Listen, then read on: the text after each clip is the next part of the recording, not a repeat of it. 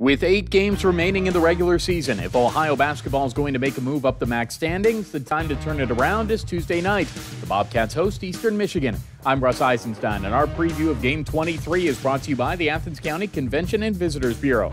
The Cats are 11-11 and 3-7, and the Eagles are 10-13 and 4-6. Ohio's lost 3 in a row in which it hasn't scored more than 60 in either of those games. Shooting's been a big reason why. When they shoot well, they win. When they don't, they don't. From 3 in the losing streak, Ohio is 16 for 66, 24%. On Saturday, the Bobcats lost at Miami 79-59. At the same time, Eastern beat Northern Illinois 59-47 in Ypsilanti.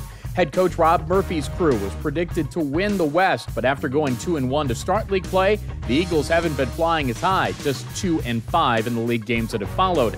Guard Paul Jackson leads them in scoring with 14 points per game. That's 19th in the MAC. In the post, James Thompson is still doing what James Thompson does, and that's get a double-double. He averages 10 points and 10 boards. The versatile Elijah Minnie also averages double figures with 13.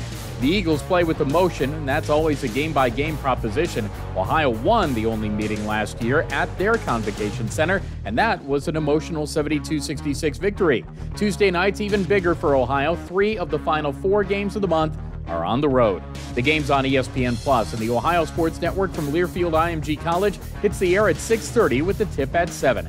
It's Ohio and Eastern Michigan, and our game preview is brought to you by the Athens County Convention and Visitors Bureau on the web at AthensOhio.com. For Zach Roberts, I'm Russ Eisenstein, and this is Bobcat TV.